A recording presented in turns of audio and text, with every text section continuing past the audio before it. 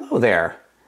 I'm guessing if you found this video, then you are probably where I was a couple of weeks ago when I was researching the heck out of how to find and set up some kind of high-performance network-attached storage or NAS device that you can use in your home or office to safely store and work with very large amounts of data. I needed a solution, and pretty quickly, because I'm just running out of space on my local hard drive on my iMac Pro that I have in front of me here. Especially since I've started up a brand new YouTube channel, and I'm also starting up a new business along with doing videography and aerial cinematography. And a lot of this work is being done in 4K, which can just gobble up your entire hard drive space in the blink of an eye, especially if you happen to be working on multiple versions of your projects at the same time. So today we're going to take a look at how to set up a new Synology NAS device, specifically their 8-bay DS1819 Plus disk station. I've never set up something like this before, so we're going to figure this out together. Now, I heard that it's feasible to edit video directly on a NAS device over a 10 gig network connection, but I don't know if it's going to be possible to do this at 4K. So that's something that we're going to have to take a look at here. I did try to plan and prepare for eventually working with a more substantial remote network attached storage device when we renovated the lower level of our house here, and I ran by myself about a mile of Cat 6A cable all throughout the downstairs space and upstairs through the attic, where I dropped cables down into pretty much all the upstairs rooms, effectively retrofitting my entire house with Cat 6 network cable. As a quick side note, in my previous homes, and including this one, I've had the opportunity to be involved with new construction. And one of the most important pieces of advice I can offer you if you happen to be building or working with new construction is to make sure that you run a 3-inch PVC pipe that goes from the attic all the way through to the basement through a wall or a closet to just cover all of the floors in the home. Because if you do this, you're going to be future-proofed for any cabling needs that you may have down the road. I didn't want to waste anyone's time with an unboxing. I already took all the equipment out of the box, as you can see here, and I really just wanted to get the most important bits and jump right into the installation. But before we do, let's go over one of the goals of this video that I really want to figure out, and that is I do want to see, is it possible to edit 4K video directly on the NAS, and also to what degree do we see any kind of limitations or performance degradation when editing and working with a 4K project directly on the NAS. Now, the answer to this is kind of critical because it will basically define what kind of workflow is necessary in terms of file management to get the required performance.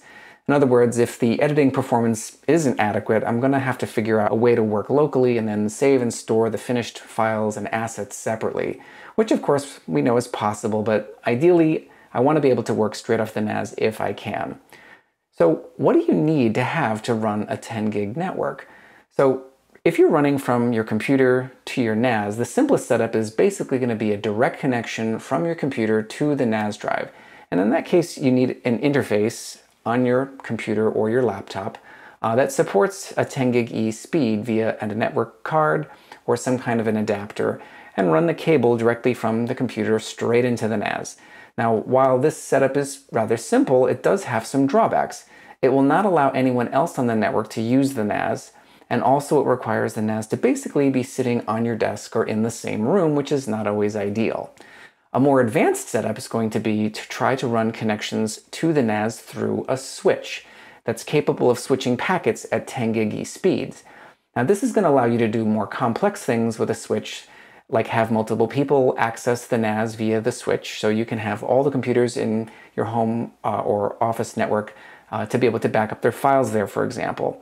Now, not all the computers need to support 10 gig E speed to access the switch, only the computers that will require it. But for those devices that do need 10 gig speed, they each need to have some kind of 10 gig card and capability, and your switch needs to have enough 10 gig E ports and connections to support all the computers and devices that you want to run 10 gig to. So in my case, my iMac Pro here is the only device in our home that needs that capability at this time.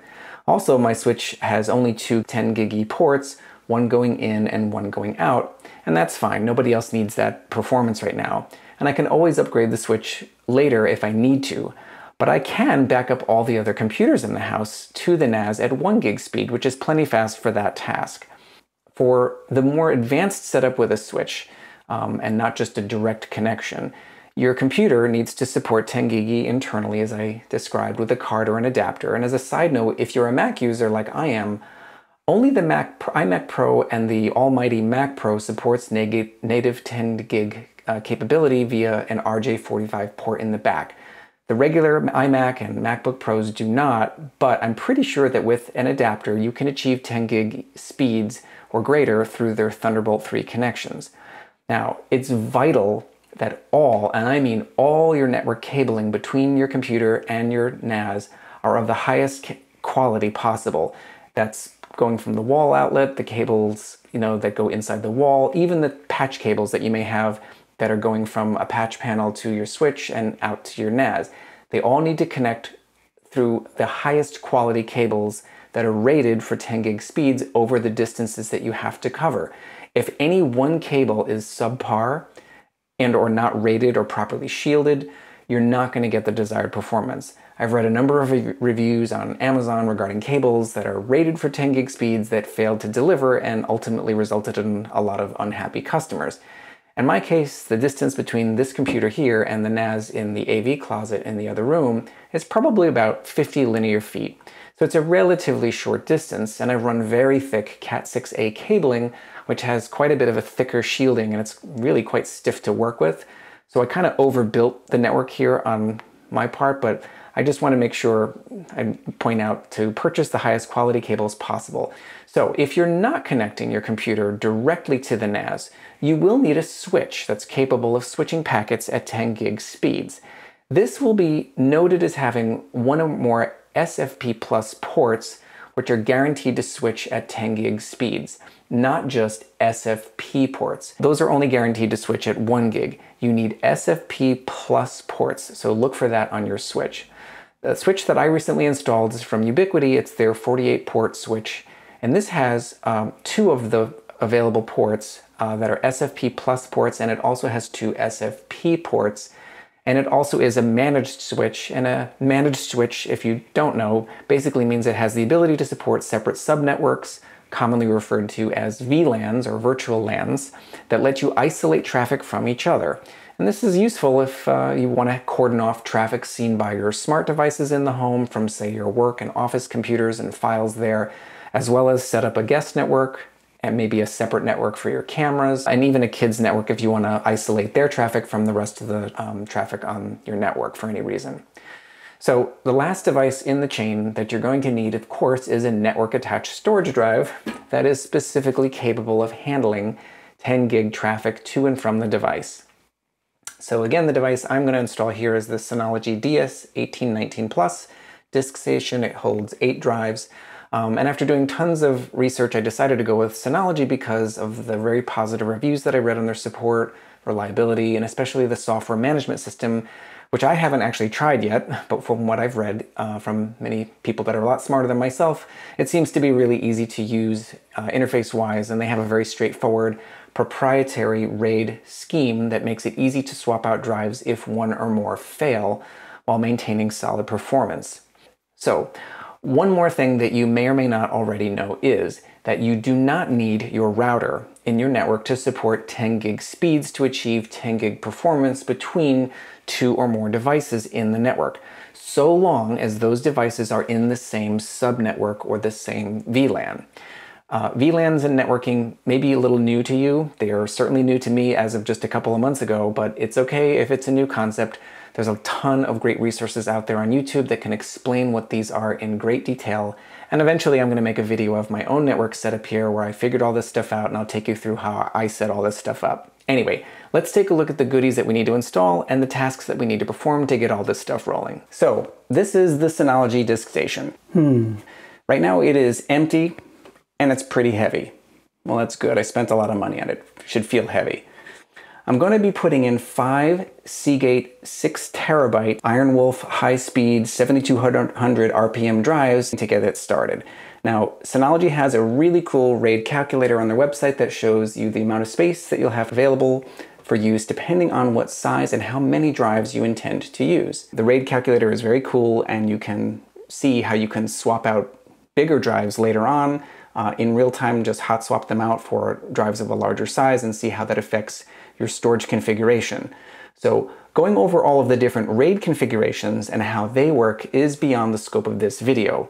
There are a ton of videos that explain what each RAID level achieves, but one of the things I really liked about Synology is they have a proprietary RAID configuration called SHR, which stands for Synology Hybrid RAID, that makes it easier to manage and handle RAID expansion, even with a newbie like me, and achieve a similar or better level of performance from what I can tell. But for now, I'm choosing to go with the SHR2 configuration, which will allow me to fail up to 2 drives and still keep all the data intact while the drives are being hot swapped out and replaced. Now, the main reason I'm going with SHR2 versus SHR1 is that basically if you have a failed drive with SHR1, while you're in the middle of swapping it out, if you happen to have an additional failure, then you can lose the whole array. With SHR2, it affords just another level of protection in the event of a failed drive when you're replacing and rebuilding a failed drive. Now, you pay for the extra security because you don't get to use as much of the total available drive space that you would with SHR1, but for me it just makes a little bit more sense to make that trade-off for the extra data security and peace of mind. Now, there are a few other tasks that we have to perform in order to get this thing working. This particular Synology model is what they call 10 gig E ready, meaning I can't just plug it into one of these ports on the back here and expect to get 10 gig working right off the bat. This unit has an internal expansion slot, I think it's over here, that lets you plug in a card to raise the efficiency of the device. I'm going to put this over here. You can either put in one of two things. You can either put in one SSD card that basically contains a small little SSD drive right on the card, and this allows the unit to work much faster by caching a bunch of its calculations locally, thereby increasing the unit's internal speed. Or you can instead install what we're going to install here today, which is a 10 gig network interface card, or NIC for short. Now, what if we could have both the SSD drive and 10 gig network capability? Well, in the making of this video, I literally just happened to be searching and I discovered that a product is being made right now for Synology. It's a new card that contains both in one card. It's a brand new product and it won't be available till close to the end of the year, but I will definitely be watching to see what the reviews are like on this when it eventually comes out. We just don't know yet how the performance is going to work with 10 gig, so we're going to do some tests here, but if there is room to improve, then this card may be something that I'll look into down the road. So back to the tasks that we have to perform to get this going.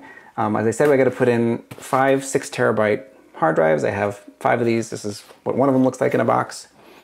We have to put in the 10 gig network interface card to get the 10 gig speed. And I have to install 2 of these in the switch. What these are transceiver modules, and they basically are going to allow me to connect an RJ45, a standard Cat6 cable into the switch, which would, in its SFP Plus port, which is designed to work with either copper connection through one of these or a fiber optic connection, which is not what I have installed in my house. So I'm hoping that these just slip right into the open ports. I'm pretty sure that's all that happens. They just click into place. I don't think there's any configuration that's required, although I'll need to check that. And then my cable will just, click right into here on the inside, the input port, and then another one for the output port that goes into the NAS. So the last thing that we'll have to do after we hook up all the hardware is we need to configure the software side of the Synology and set up its RAID configuration with SHR2. So let's take a quick peek in the location where all this equipment is going to be installed before we get started. And the back of the rack looks like this. Believe it or not, just a couple of months ago, this was nothing more than that. You can see it down there, that Airport Extreme router. So I've done a lot in here, and I plan to do a whole video on kind of this network setup, this big network upgrade that I did, but that's for another video. So I just want to do like a real brief overview of kind of like what's in the rack at this point. So I guess just, coming out of the wall, you can see I have my cable modem comes out here for the cable for the house. The blue wires are all Cat6 networking. That are a whole bunch of drops that go all over the house. The white wires are for future speakers that are going to be going to the home theater room, which I wired for Dolby Atmos and Auro 3D, the two immersive audio 3D formats. And there's a bunch of just empty spaces on the rack here. It's really not very set up. It's just kind of at the beginning stages of getting set up. At the top left up here, I've got cable modem, an NG4 firewall / router. And this is the disk station. So this is just, I just placed it here. I just wanted to make sure that it was basically going to fit in here, which it does nicely. So that's where it's going to ultimately live. And below that is the switch. So this is the Unified Network 48 port switch.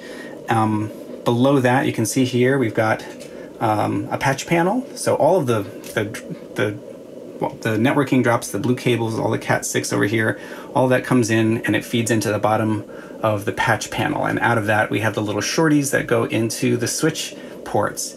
Now, over on the right here, this is where we have the SFP plus. There's 2 ports, 1, 2, and the SFP ports, 1, 2. So these two are only guaranteed to produce 1 gig speed.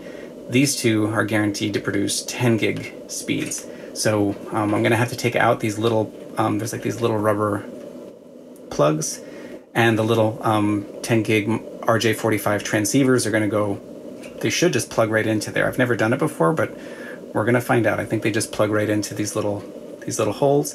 And then basically out of the patch, where whichever one I have for the iMac Pro is going to come out of there, and it's going to go into the bottom one, I believe. And then out of the top one, that's going to go into one of the ports on the NAS. There's four ports here. They're all, I think, defaulted to 1 gig. So I'm going to have to figure out and probably watch someone else's YouTube video on how to take it apart and install the 10 gig PCIe card. But those are the connections that are going to have to be made to kind of put this together. And just to reiterate, it is super important that all of the network connections are guaranteed to run at 10 gig speed. I've read a number of cases where, wires like this, people were disappointed, unfortunately, to find out that they couldn't support 10 gig speeds. The reviews I read on these particular ones were pretty good, so I'm going to try them. But if I don't get the kind of performance that I'm looking for, I will probably build my own cables out of this blue Cat6A material, because I have a bunch of it left over, and I know that that's heavily shielded. It's absolutely rated to support speeds higher than that. So if I have to, I'll make my own connection. That is currently what I did from the back of the iMac Pro going into the wall port. I've just made my own connection there, and I did all the wiring myself, so I know that that's all going to be solid coming up into here. This is probably the only weak point that could be an issue in delivering the 10 gig speed. All right, so before we get going with the install of the hardware and the software configuration of the Synology, we have to run a couple of tests first, because we need to establish some kind of working baseline as to what things feel like working locally here on the iMac Pro's local SSD drive, so we have something to compare to when working remotely across the network. So I prepared a couple of tests that we're going to run now. Then once everything's set up, we're going to move all the data over and we're going to run the tests over there. So let's get testing. So here we are in DaVinci Resolve Studio 16. This is the paid version of the software. I have made sure that the CPU is completely idle. There's really nothing going on with the CPU. You can see here that it's idle 97.94%. We're going to work on a couple of tests here locally to the local SSD drive. So here in DaVinci Resolve, I have a recent project that I just completed for a client.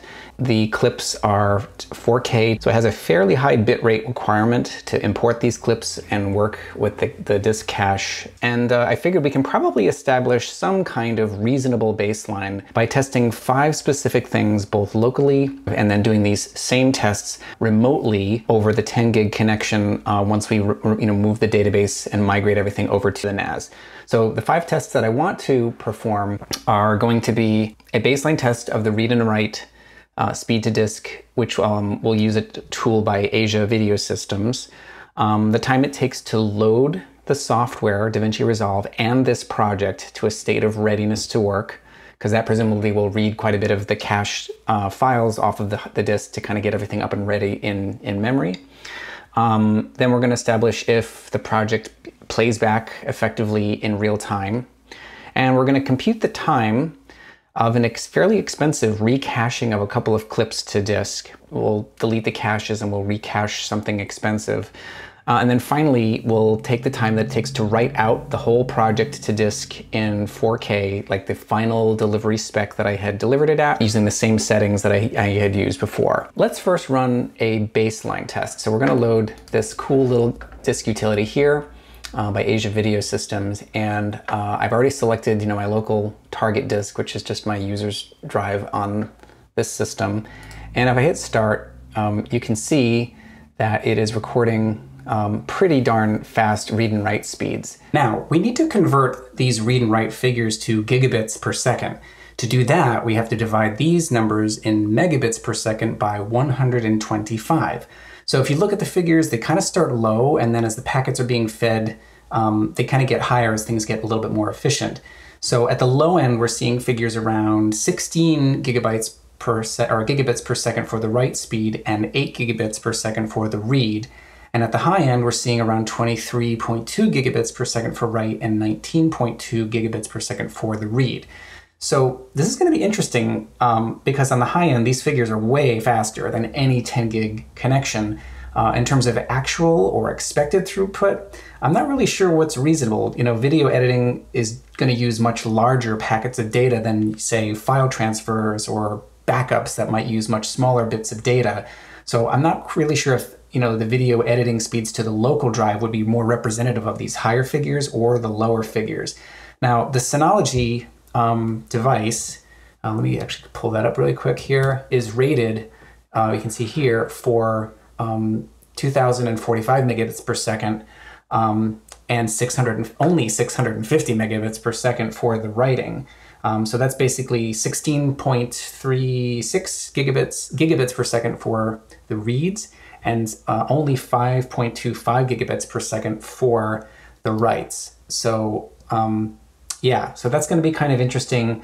Ultimately, I do think the proof in the pudding is going to be what happens with the actual footage testing. Okay, so for this second test, we're going to run something that is probably a little unscientific here.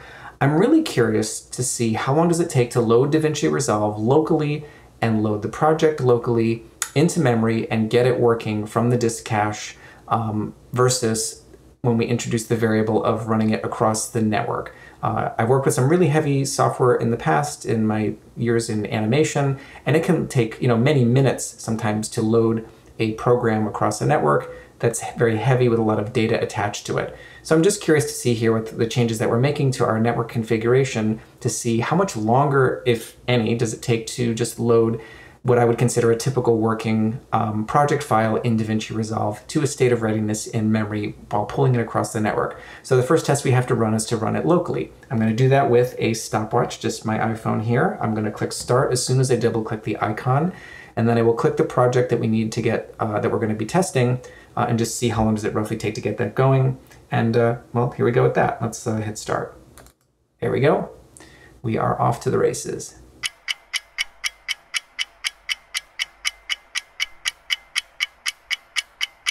And there we are. Okay, so boom, I hit stop. So that took 31 seconds. I'm going to run it one more time again, just to see how much variable there was in this unscientific test here. Here we go, loading.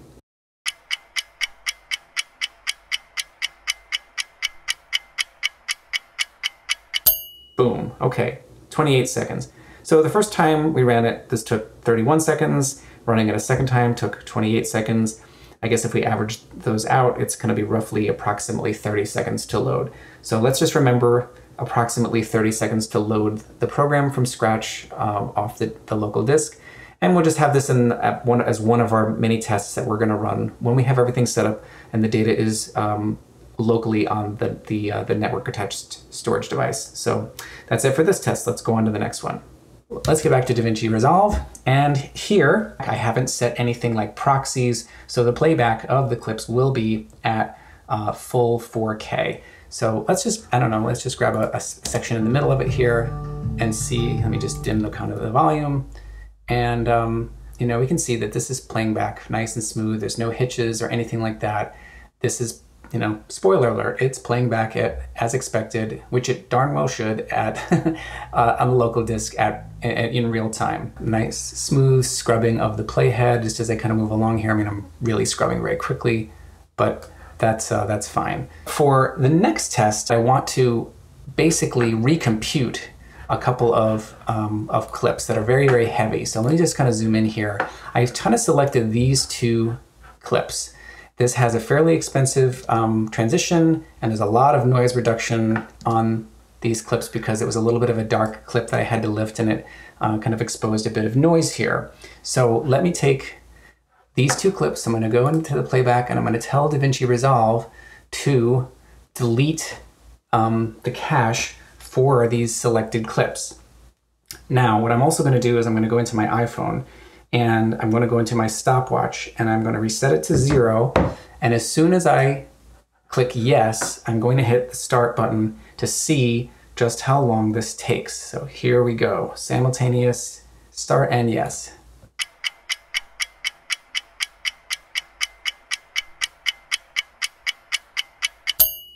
And there we go. Stop. This took just a hair over 56 seconds. I did this test separately a couple of times. The good thing is that every time I did it, it came within less than 1 second of the same time. And of course, we're going to do all these tests again on the NAS once we move the entire project over. So the last test that we want to do is we want to render out this entire clip and see how long it takes. So I'm going to just call this speed test. And I'm going to add this to the render queue, which is going to render out the entire job. And again, I'm going to go into my stopwatch, and I'm going to hit start at the same time I hit start render. And there we go. We're going to start rendering this whole thing out and see how long it takes.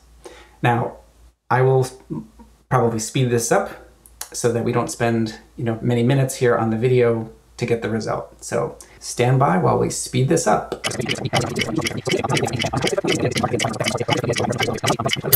And okay, so we got to the end, and it took 12 minutes and 16 seconds according to the completed result of this render node. And I came up with 12.23 seconds on my stopwatch, so probably just a little bit off there, but basically about the same, about 12 and a quarter or so minutes to complete the project. So that's great. So with these tests out of the way, we're now going to go ahead and build up this RAID and get everything going. And we'll see you on the other side of that to then run these tests all over again with everything moved over to the NAS. So stay tuned for that. So here we go. We're trying to take apart our Synology.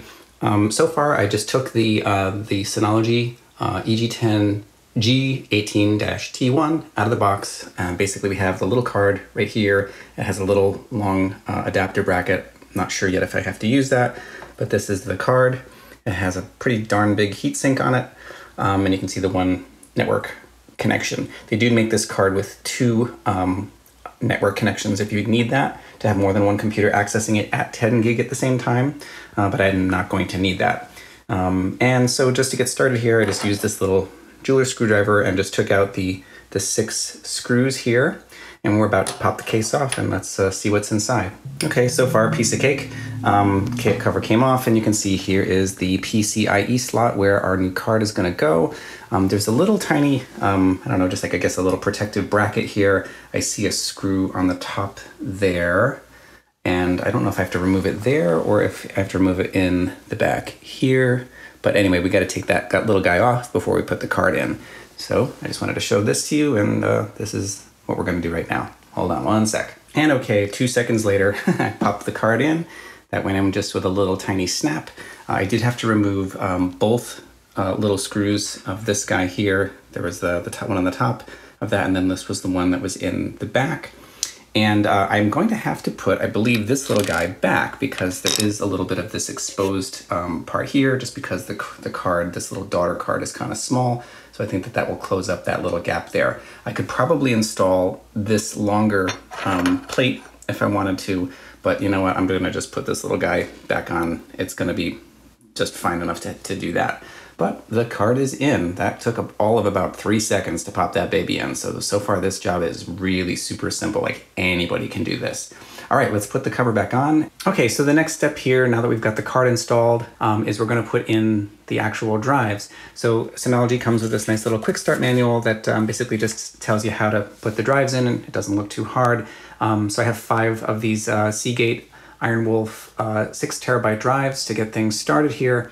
And this is what one of them looks like as you take it out of the package. It just has some nice protection on it. So I'm gonna go ahead and get these installed, and each to the first 5 bays here of this chassis. So let's get that going. So I got one of them in. That wasn't too hard. Basically, they come out of the chassis. You just basically press this, which just releases that. This chassis thing slides out here, and there's 2 little plastic things on each side that just pop out. And if you're putting in SATA drives like these, there's basically no tools involved. The plastic things just snap back in, holding and securing the drive in place. If you're going to be putting in SSD drives, then you use these little screws here. And unfortunately, I opened up the bag already, and now I have to find a container to put them back in. But it doesn't look like we need any kind of screws or tools when dealing with SATA drives. So anyway, this is one of 5, and we're going to put the rest in. All right, so here we go. The RAID is now populated with an array of 5 drives, and it's ready to go in the rack, and we're ready to fire this thing up. But before we do that, I'm going to take us over to the Synology website real quick. I want to show you guys the RAID calculation tool. It's a really useful tool, and it'll demonstrate what this particular setup is going to look like with the SHR2 RAID configuration, as well as what it would like if I were to later try to expand the storage. So let's take a look at that real quick before we fire this thing up. Okay, so here we are on the Synology website, and this is the model here that we're working with today. But if you go down to the bottom, over here you have this RAID calculator, and this is a really useful tool. Basically what you do is you select which kind of drives you intend to start populating your array with. So here we're going to use the 6 terabyte option. So if I click it once, it shows 1 drive in the first bay. If I click it again, it shows you 2. And it kind of shows you now with the different RAID, you can compare 2 different RAID options. So you can compare SHR, SHR2, RAID 0 through 10, and something called RAID F1.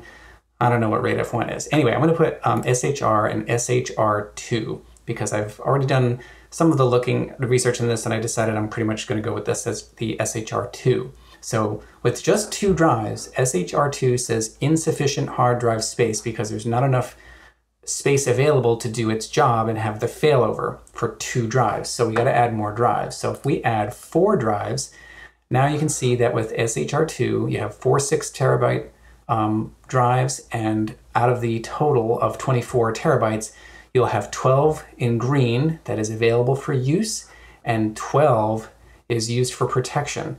With SHR1, you'd have 18 and 6 respectively. So we have 5 drives. So we're going to go ahead and add 1 more, and this is what I'm basically starting out with here. So I'll have 18 terabytes to start with for use, 12 terabytes are for failover. If I went with SHR, just the SHR1, I'd have 24 terabytes available, and 6 terabytes would be for failover. This still allows you to fail 1 drive, but if you're in the middle of rebuilding a failed drive, and something goes wrong, you lose the entire array. And I didn't want to take that chance. I figured if I'm going through this amount of effort and this expense to get good protection, I'm gonna spend the extra to kind of use one of these drives here, an additional drive to have that extra peace of mind. So let's say you can now also add larger drives. So if we wanted to then add a 10 terabyte drive in addition to this, it's basically saying now, okay, well, I increased my usable space on both of them, but now each of them has a little bit of unused space, so it's kind of not really an optimal configuration indicated by this little section here in gray. If I added another 10 terabyte drive, now there's full utility in the SHR1 configuration, but I still have 8 terabytes that are kind of unused and are not used for protection in the SHR2. Basically, the reason for that is that you have to have double your largest drive capacity. So I've got to actually increase the drive space one more time. Actually, I have to increase it to 2 more times. There we go. Now, in either configuration, I'm at least using all the space. I have 20 terabytes for failover. That's double the size of your largest drive. And I have 50 terabytes of usable space, and I would have 60 terabytes in the SHR2 configuration. So that's kind of how this calculator works, and it shows you how you can, ultimately increase your drives. I mean, I guess if you kept increasing these at 10, you could start to take out your 6 terabyte drives and start slowly migrating yourself into a higher level of storage capacity over time, all while the thing's running basically 24/7, which is pretty darn cool. All right, so I just wanted to show you how this, this process and this little calculator worked, and let's get on with the install. So here we are at the front of the rack, and the Synology is all hooked up and ready to go. No more flashing yellow light. That's because we have the DSM software properly installed and a volume has been set up. Without those two things, that's why the light was flashing. And you can see, the 5 lights of the 5 disks that were installed to get us started. And that's what it looks like from the front. So I'll take you to the back of the rack now, and we'll take a look at what all of the connections look like back there. All right, so here we are at the back of the rack with everything installed, hooked up, and working. So I have my iMac is coming off of this blue line down here at the back of the patch panel. I kind of just ran it over to a closer port here and came over this way. That line just unfortunately doesn't reach, directly over here, so I had to just kind of snake one over. Made a little cable for that. And we have in the bottom SFP1 plus port, you can see both of these have, I'll just get a little lower here, you can see both of them have the white lights. That means that they are in fact seeing a 10 gig connection, which is very important. So in from the iMac Pro here, out, coming up to 10 gig port on the Synology. We have that little green light there. Let's see, I have a second line coming out here. I don't actually know if I need this line, but I was thinking, well, if other computers in the house are trying to get to it, they're not going to be coming over the 10 gig line here. They may just need to see it this way.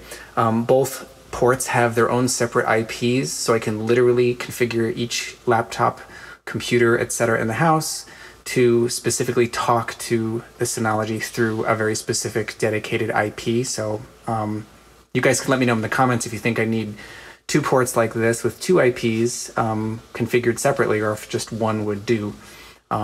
Probably it wouldn't matter if they were accessing it separately, but if they're accessing it at the same time, I just sort of thought, well, maybe it makes sense to have 2 connections. If you listen, and I'll stop talking, the unit's pretty quiet, which I like. I have to double check the specs to see what kind of electricity draw it makes, because this thing's going to be running, 24/7. But hopefully it's not going to be too bad on the electricity bills. But that's it for the hardware. Let me see, just the transceiver modules, these are just a piece of cake to put in. Just pull the rubber plugs, just carefully insert them until they click. Just give it a little push with your thumb. Make sure you have a good seated connection. It's always good to wear those protective gloves, which I did not do. But I should say that you should, because that's what you're supposed to do. Yeah, that was just easy to install, no big deal there. Yeah, so that's it for the hardware here. Everything went in really easily. So let's get back to the computer and talk a little bit about the software side of things. Okay, so now we've installed all the hardware and we've made all the cable connections back at the switch. So the next step is going to be setting up the software. So here we are on the Synology website. This is actually at download.synology.com, and it kind of takes you to this download center here, where we can install the Synology Assistant from their website. So for the product type, we're going to just select NAS, and here we're going to put in the actual product, DS1819 Plus. There it is. And this brings us down to their DSM, or Disk Station Manager software, which is the operating system for the Synology NAS. So if you just click the download tab here, it will give you the version that you need for Mac or Windows automatically. Now, once you launch the Synology Assistant, it looks like this. And it's not going to have anything, it'll just be clear here at first, but you're going to hit search. and it will go through and it will look for all the Synology products or interfaces that it can find on the network. Now, in my case, we have two interfaces. There's two connections coming from the switch.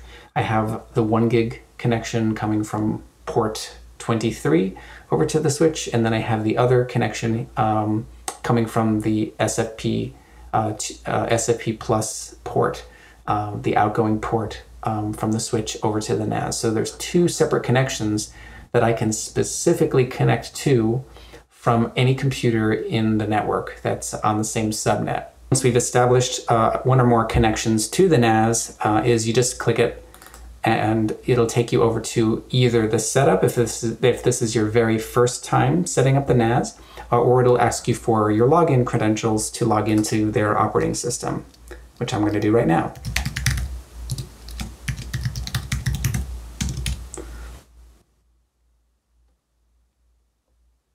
So the web interface here is what Synology calls their DSM. It's a nice little interface. It's very easy to navigate. In the upper left corner here, there's a sort of a main menu that pulls down into a bunch of different sort of separate little apps that you can get into, with a bunch of them already sort of located here on this window. One of the first things that you'll want to do is go into the control panel and go into network, and take a look at the network interface just to sort of see what your connections are all looking like. In my case here, you can see that we have an active LAN 1, which is the 1 gig port, and LAN 5, which is the 10 gig port. If I click it, you can see that this is running at 10 gigabit, and the 1 gig is at 1 gigabit. So those connections are working. They have the IP addresses. You can see the MAC addresses as well. And yeah, so that's kind of like your network. I'm not going to take you through the whole bit of software here, but one of the first things that you're going to need to do, and it will help guide you through this, is you have to set up a storage pool and a storage volume. So to do that, you're going to need to go over to the storage manager. So it gives you like a little overview here. It says that the whole system, is healthy, which is great. And if you go to storage pool, this is where you're going to set up your RAID configuration for the very first time. And it's basically the first step that you're going to do. Now, it doesn't look quite like this when you get started. It kind of will walk you through the steps of what you need to configure. It'll ask you to make sure you want to use all of your drives, and it kind of just walks you through that process. Now, the process of setting up your storage pool for the first time, I didn't realize this, but it takes a long time.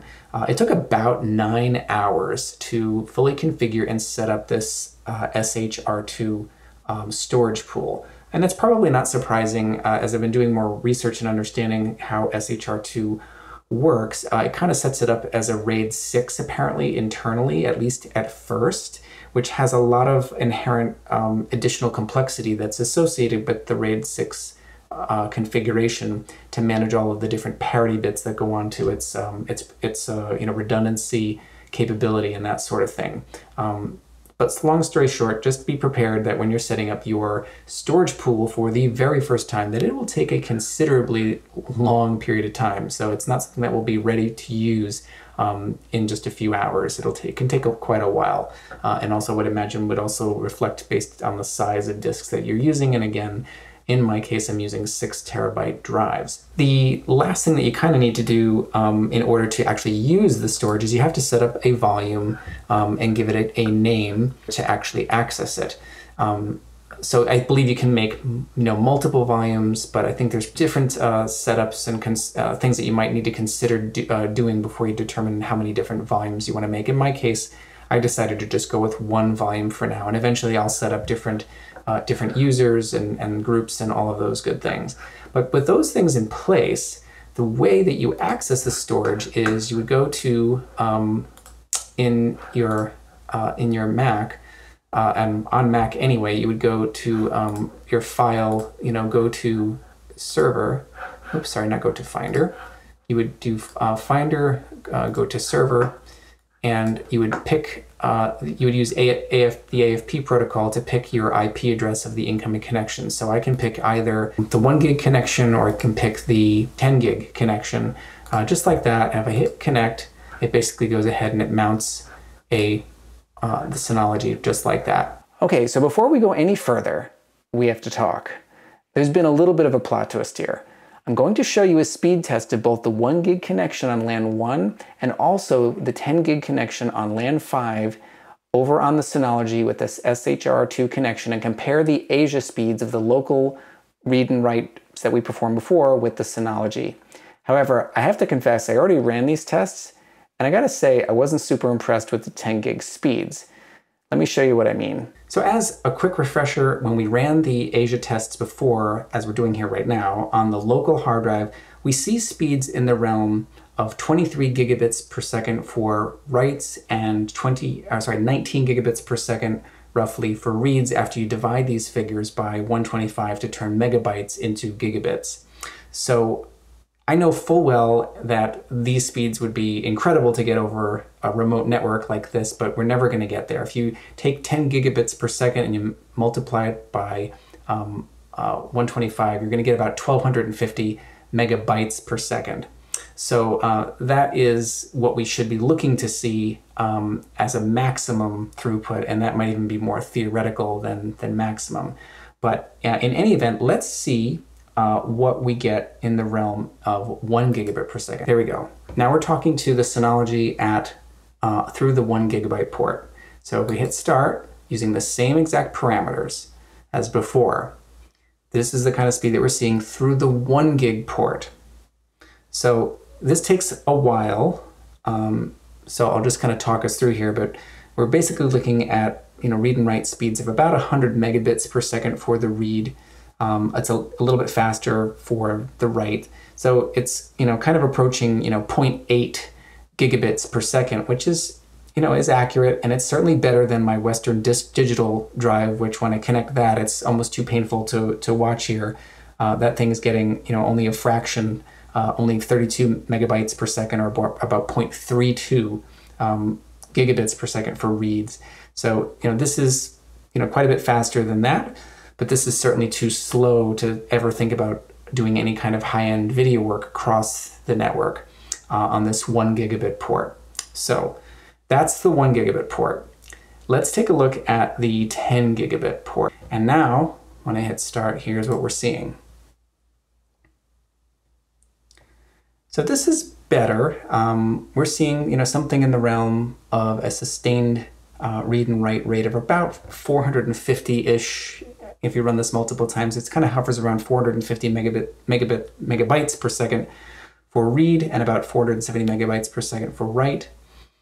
And if you divide that by 125, you get around anywhere from 3.6 to 3.8 gigabits for each of these respectively.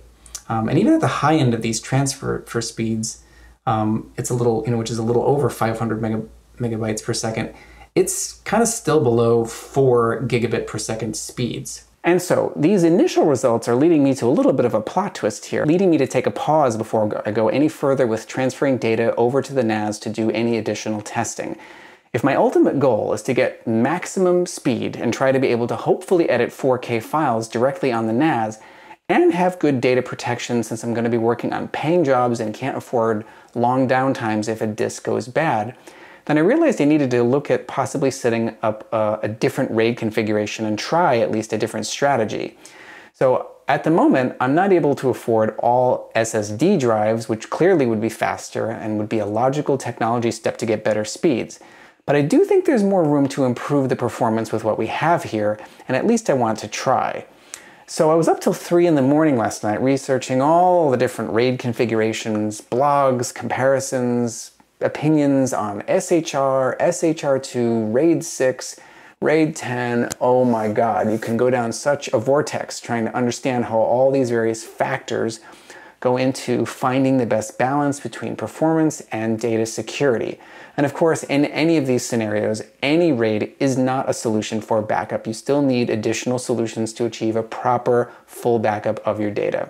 But that said, SHR2 clearly isn't going to cut it for working efficiently, at least maximally as possible, I don't think. I mean, the speeds are probably considered good, and they're well over 1 gig speeds, but they aren't anywhere near what they are working off of the local drive, or even the theoretical maximum of 10 gig. And I know 24 gig speeds are not going to be possible with this configuration, but I'd like to get closer to what that theoretical maximum is. if possible. So after an evening's worth of research, I made the decision to try something new.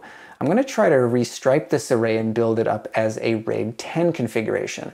Now, I'm not going to go into explaining all the different RAID types in this video. I'm really not qualified to do that, but a basic definition of RAID 10 is that it essentially consists of two mirrored RAID 0 configurations, which is how you can achieve the best speed, because RAID 0 is considered to be the fastest RAID setup at this time. And because you're basically mirroring that RAID, you're going to get excellent redundancy. The cons of doing a RAID 10 setup are as follows. I'm going to be losing the flexibility that comes with the SHR2 configuration, which would allow me to add various drives of larger or smaller sizes down the road. And as time went along, you can ultimately migrate your way to a larger RAID. Also, you have to stick with all the same drives in the RAID with RAID 10. And if at some point you want to upgrade to bigger drives, you're going to need to back up all that storage somewhere, replace the drives, and rebuild the RAID, and then copy the data back. Next, the cost of a RAID 10 setup is very significant. It requires you to double the amount of storage that you have, because you're going to basically be working with two fully striped RAID 0 configurations to achieve redundancy. And if any one disk goes bad, it's just a matter of swapping out the disk and it will rebuild it from the mirrored side of the RAID. However, I did read that if a second disk were to go bad in the middle of a rebuild, there's a 66% chance that the RAID will rebuild okay, and a 33% chance that you could lose the entire array. So that's something definitely to think about. The good news is that RAID 10 is considered to be one of the fastest RAIDs to rebuild versus a RAID 6, which is very much like SHR2 and can take much longer and is much more harsh on the spindles in the array during a rebuild.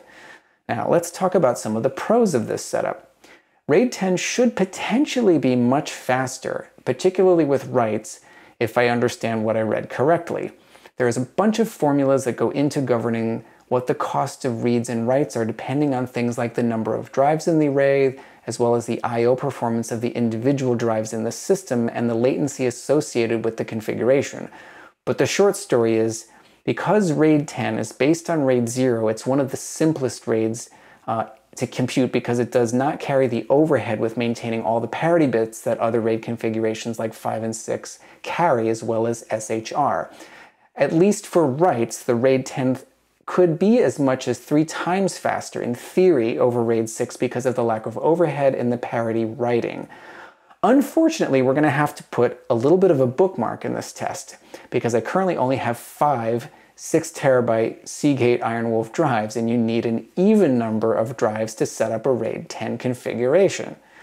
So I've ordered a 6th drive, and we're going to have to wait a couple of days to run this new test. But I did want to put this video out with what I've achieved so far with the setup and baseline testing, and the comparison of speeds from the local SSD drive on my iMac Pro, as well as some testing with the 10 gig configuration with an SHR2 setup on the Synology with the Asia disk testing tool. In a few days, we'll continue this testing with a total of 6TB drives, and I'll rebuild this and set this up as a RAID 10 to see if we can increase the I/O speeds that we're seeing at all with that setup, and then try testing the same tests that we did here in DaVinci Resolve that we performed in this video to see if we can work at 4K reasonably efficiently. So until then, I hope you found the information in this video helpful, and I can't wait to get that 6th drive and compare these results to a RAID 10 configuration. I'm really eager to see and would love to share with you guys any differences between the SHR2 setup. I would love to see any comments below from you guys, who I'm sure are a lot smarter than I am, to see what you think of the SHR2 versus RAID 10 potential. And if you have any other suggestions on how we can wring a little more I/O performance out of this setup so we can get to an effective solution to edit 4K video directly on the Synology NAS. So thank you all so much for watching. I hope you're all having a great day out there wherever you are in the world, and we'll catch you in the next one. Peace and love. Peace and love.